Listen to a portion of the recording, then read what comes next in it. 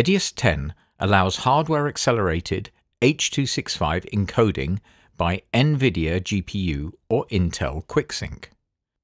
With EDIUS 10, an H.265 software encoder is also introduced. In the H.265 export dialog window, you can now disable the hardware encoder option. Then, the video will be exported by the software encoder. The software and Intel QuickSync H.265 encoder now also allows the export of interlaced footage.